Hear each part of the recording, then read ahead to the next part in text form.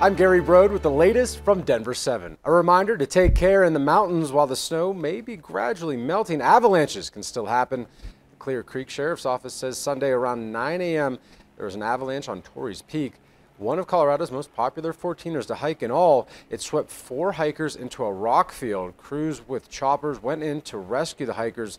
All 4 had minor injuries and were evacuated off the mountain.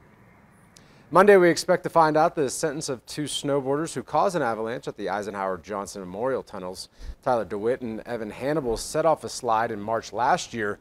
The 2 agreed to plead guilty, and prosecutors in return dropped the nearly $170,000 they were seeking in restitution. They are due in a Summit County court at 9 a.m. And another sign the rebound is well underway. Denver Parks and Recreation is restarting many of its programs on Monday. Let's take a look at what you can expect.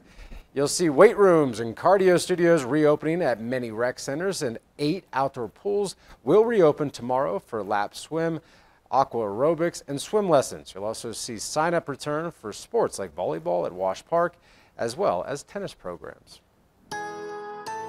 With 2 90-degree days under our belt, we have a few more to come. 90 degrees for our Monday afternoon, 93 on Tuesday, and low 90s Wednesday and Thursday. Dry weather sinking in as well, so we'll have lots of sunshine. We'll have those temperatures staying in the 90s until about Friday. We have a few scattered thunderstorms showing up, highs dropping into the upper 80s, but we're back in the 80s and 90s as we come upon next weekend. This has been your Denver 7 On Demand update. Thanks for joining us. Check back here later for another update and download the Denver 7 app for breaking news and alerts. I'm Gary Brode.